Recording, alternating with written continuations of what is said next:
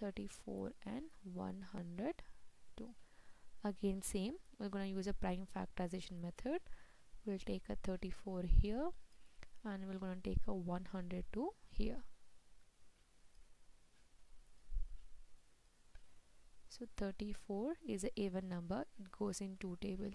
So 2 ones are 2, 2 sevens are 14. Then next we have here is 17. 17 is a prime number, it doesn't go in any table. So 17 ones are 17. That's it. Now we have 102. It is an even number, it goes in 2 tables. 2 5s are 10, 2 ones are 2. We got 51. 51 goes in 3 tables.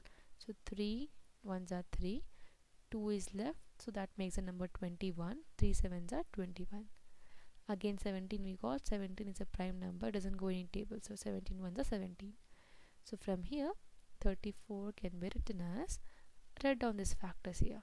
So 2 into 17, and here we have 102, which is equal to 2 into 3 into 17. So when you're doing this division, you should take only prime numbers, remember that.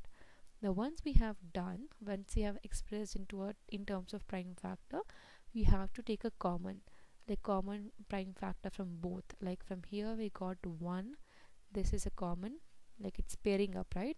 And here we got this one, and this 3 is one single, like it doesn't has any pair, so just leave it like that. So HCF of 34 and 102 will be, from each pair you take one factor. So from here I'll take 1 2, and from here I'll take 117. So 17 2s are 34. So HCF of 34 and 102 is 34. That's it.